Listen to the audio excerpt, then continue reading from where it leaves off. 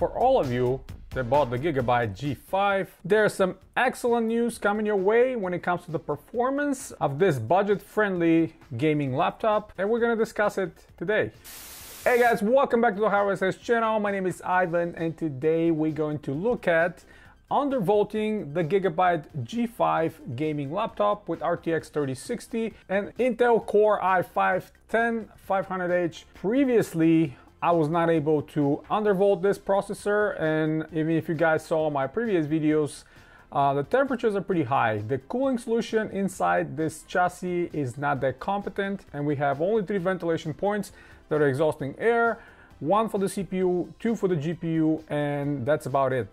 That results into the CPU being very hot and running thermal throttling, which we really don't want to see when we game and we expect to get the maximum performance from the laptop that we just purchased. Now, I was impressed with the performance of the RTX 3060 being able to go all the way to 105 watts TGP, and that's excellent when it comes to games, but with more power comes more heat. So I was looking for a way to undervolt this processor, bring down the temperatures a little bit. You guys see the previous video. I already repasted the cooling solution. That shaved off a couple of degrees, but again, really not that much that I was hoping to get. So with undervolting, I was able to get another 5 to 6 degrees down, which finally brought the processor in normal levels, and it's not thermal throttling, even in the highest demanding games like Cyberpunk 2077. And to help yourself out additionally, to get maybe another degree or 2, it's always better to get a laptop cooling pad. I have one currently. I don't run the fans on it because it's loud, as the fans of the laptops are already loud. I don't want additional noise, but just that option and that help of elevating it from the desk and perforations underneath so the fans can breathe in some cool air helps a lot. And again, you're getting another couple degrees, which in the long run helps.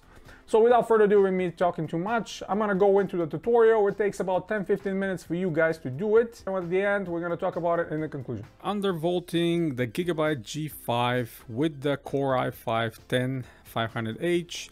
And just a quick look on my processor right here, 10500H. You can see we have a memory, we have a graphics card and everything. I had to plug it in actually to my external monitor so I can get to record the desktop. The benefit of plugging it to the external monitor is also surpassing Optimus, so we're going to do some testing with Optimus off on external monitor as well on a follow-up video. Just a quick note, but yeah, let's go ahead into the tutorial. And I've written down a file with easy instructions, which I'm going to go ahead and upload somewhere if you guys prefer to read the instructions, but it's very easy.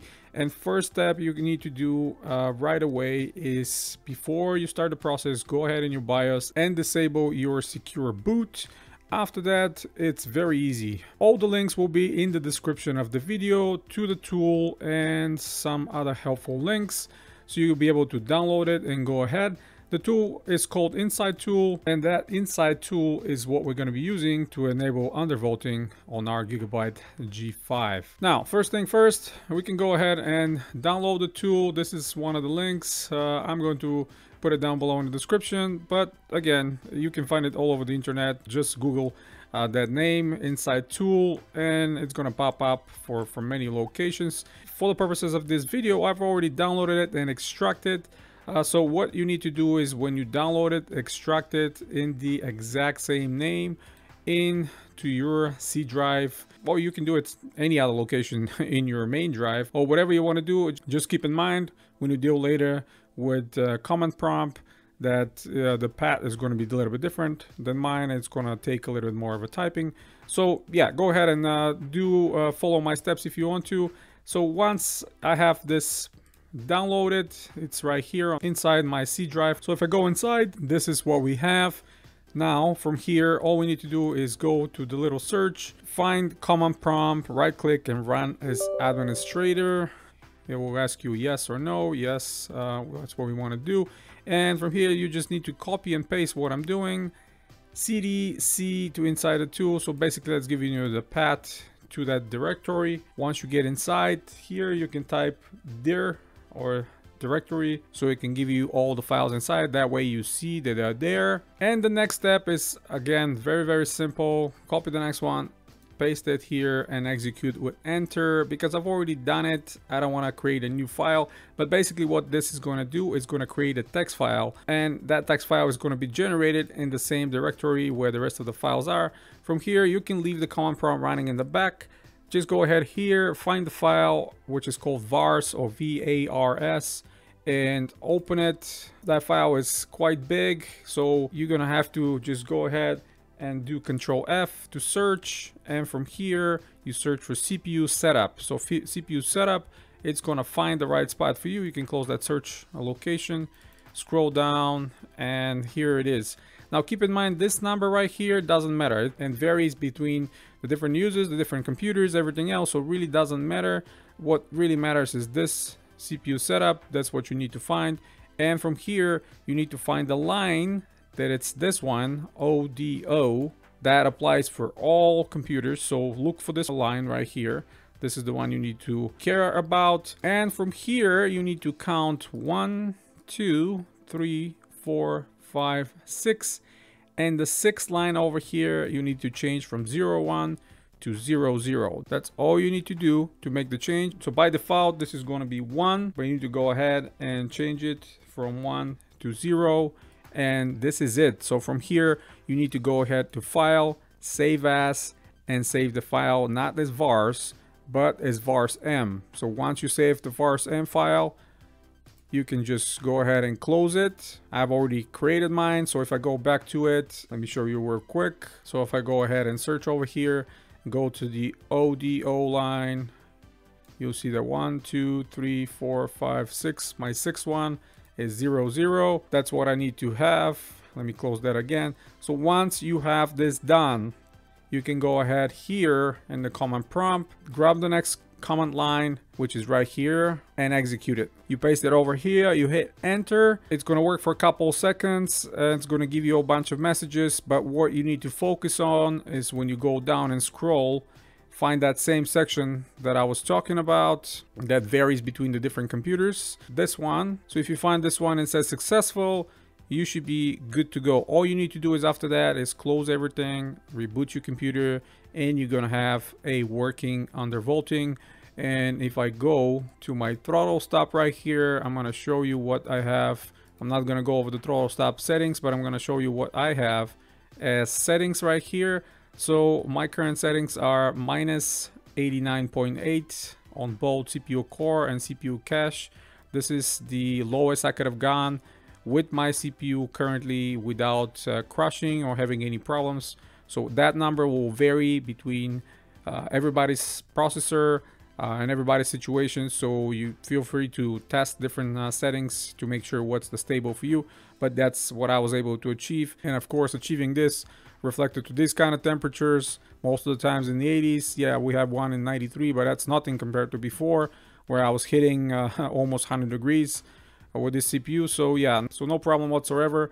I really like these results, and with the combination of repasting and a laptop cooling pack, that is definitely a winner combination, and you get far more performance from your RTX 3060 because it scales all the time. The CPU stays in a higher clock all the time as well. So yeah, it's very beneficial. Again, all the links will be in the description of the video. I'm going to upload the text file as well if you guys want to follow it and make it a lot easier for yourself. Keep in mind that if you update the BIOS in the future, all these settings will be reverted, and you're gonna have to do it again because these commands are going into your BIOS and enabling the undervolting. Plus, don't use VAR files from any other BIOS or previous version or anything like that. If you update your BIOS, go through the steps, create new VAR files, and do the same steps again. Personally, I don't see Gigabyte pushing any updates on the BIOS of this Gigabyte G5. So yeah, probably is going to stay the way it is for a long time, but that doesn't matter. I'm happy that I'm able to undervolt now. So yeah, that's pretty much it, guys. Let's go into the conclusion. All right, conclusion time. And you guys see, this is extremely easy to do. Initially, I thought it's going to be a cumbersome process that's going to take a long time, and I'm not going to be able to do it because of that kind of expectations. But after I started doing it, and it takes me no more than 10 minutes, I was super happy at the end to be able to use throttle stop or XTU to adjust my voltages. Now, everybody's results will be different, and if you want to follow some throttle stop guidance or some XTU guidance, YouTube offers plenty of those videos. A lot of guys have done very nice videos explaining how to do it. Personally, I'm not going to go into the depths of every single detail. My personal situation with my CPU, I was able to undervolt only with minus 90 millivolts. Some people can have a better results over 100, some people can have lower. It really is depending on the chip and the silicon lottery. So what your results are going to be, they're going to vary, and that's the part that takes a lot of testing. The actual process of undervolting is easy, as you see, but that personally for me took me about a day and a half to kind of narrow down the exact millivoltages that I want to set up so I can undervolt. Because, you know, if you set it too high and you play something demanding, computer crashes, and I have to go very, very little increments to narrow it down to these specific numbers, because even 0.2 up for me resulted on crashes during Cyberpunk. And with this specific undervolt I'm having right now, all games are running with no problem, no crashes, and most of all, the computer runs a lot cooler. When we summarize the undervolt performance, plus the repasting, plus the cooling pad for the laptop, we're talking about 7, 8 to 9 degrees Celsius, which is a great benefit because you're gonna have a better performance, more silent fans, and at the end of the day, longevity is gonna be much longer for your internal components, your CPU, your GPU. Their life is gonna be prolonged because they're not cooking in the heat box, right? So heat is detrimental for technology or anything else, and it's much better when it runs cooler. So yeah, that's pretty much it, guys. Quick little tutorial. I'm having a very exciting pre-build on the next couple of videos coming your way. You guys are gonna love it. Hit the thumbs up if you like the video, stay tuned to the channel, subscribe if you're new, check out the links in the description if you want to support the channel directly so I can bring you more videos like this every day. And as always, guys, you have a wonderful day.